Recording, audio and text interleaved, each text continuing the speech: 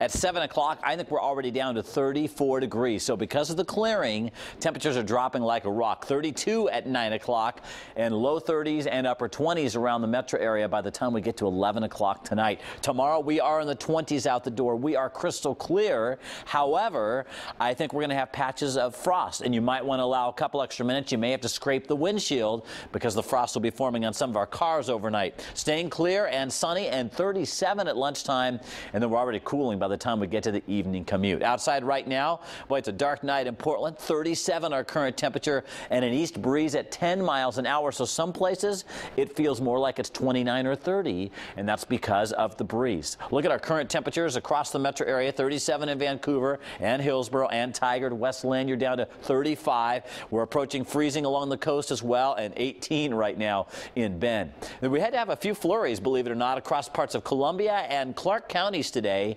Thanks for those of you who let us know about that. But overall, the showers are ending, and that's it for the next day and a half at least.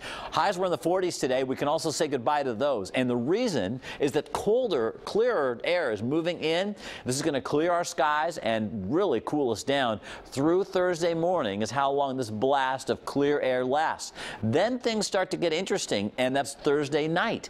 And I'm tracking snow chances for the valley and maybe even parts of the coast. Now, there's two possible scenarios for Thursday night. Both of them involve a little area of low pressure that spins up off the coast. And sometimes these can really kick back snow right at us. Well, scenario number one would bring this close to the coastline late Thursday night, kick snow all the way up across Portland, Vancouver, and the rest of the valley, while southern Oregon doesn't get much. Scenario number two brings this area of low pressure offshore longer and then wraps it back in closer to southern Oregon. So Eugene would get snow, Corvallis would get snow, but Portland probably wouldn't, and Medford would get quite a bit.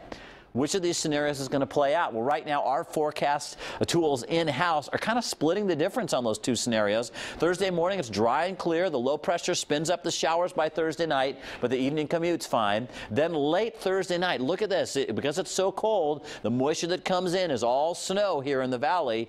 And look how our rain and snow forecast just kind of splits the difference across Portland.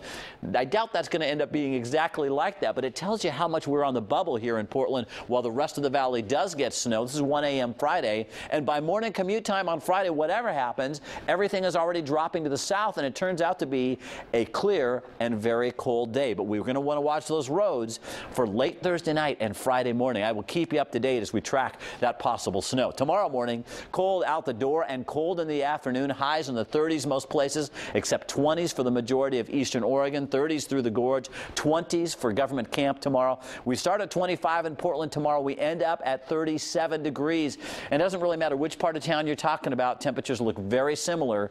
Teens and 20s out the door and 30s for highs. And this is part of a trend. We'll watch Thursday night into Friday morning for our snow chances.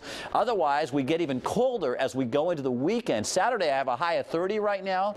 And I can tell you this, that will be our coldest day in 3 years. So it has been a long time since we've seen a stretch of weather like this. And, you know, download the weather app. This is a great time to track things, especially with those snow chances for Thursday night and Friday. I went to the KOIN News app right there, and all the weather information I needed this morning was right on there. If you haven't downloaded it, do it now. It's just great information. It is great information. You even have future radar on there so you can look ahead to those snow chances. All right, Bruce. Thanks.